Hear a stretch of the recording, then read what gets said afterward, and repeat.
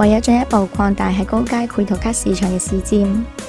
，GIGABYTE推出 GV-N780GHz-3GD 繪圖卡，預設核心時脈高達1019MHz， 配合 WINDFORCE 3X450W 散熱系統，令到繪圖卡能夠喺高時脈下以低溫運作，提供靜音運作表現。GIGABYTE GV-N780GHz-3GD 繪圖卡採用 NVIDIA 28nm Kepler 架構嘅 GK11038B1 繪圖核心，內建12組 SMX Units， 提供2304個 CUDA Cores 同埋192個 Texture Units， 內建6個64bit 記憶體控制器，提供48個 ROP Units， 支援384bit GDDR5 記憶體。GeForce GTX 780預設基礎時脈為863MHz， 支援第二代 GPU Boost 動態超頻技術，可以提升至900MHz。為咗進一步加強繪圖效能，GV-N780GHz-3GD 繪圖卡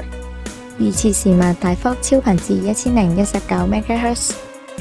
GPU Boost 時脈仲可以高達1071MHz。比較公版 GeForce GTX 780大幅提升。繪圖卡內建1536K L2 Cache， 配備384bit 3GB GDDR5 記憶體配置。PCB 正面搭載12個 HKEPC GDDR5 記憶體顆粒，記憶體頻寬為 288.4GB/s， 支援 DDR6008MHz 運作。喺遊戲嘅時候啟用高特效，亦可以應付自如。顯示輸出方面，提供 Dual-Link DVI 同埋 DVI-D 接口各一個，亦設有一個 DisplayPort 同埋一個 HDMI 輸出端子。其中 HDMI 接口可以支援4096×2160解像度顯示，而且繪圖卡亦支援 3D Vision Surround， 以3台顯示器進行遊戲。繪圖卡採用8箱供電同埋電源輔助平衡設計，平衡電源輸出減低負荷，而且提供 MOSFET 過溫保護機制，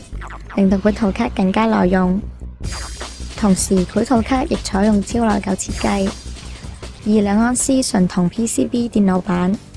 全日系固態電容、亞鐵鹽芯電感同埋超低電阻式電晶體，降低繪圖卡嘅溫度同埋減低電壓波動，提升整體效率、穩定同埋耐用性，但就需要以8+8偏供電運作。另一方面，繪圖卡採用 WINDFORCE 3X450W 散熱系統，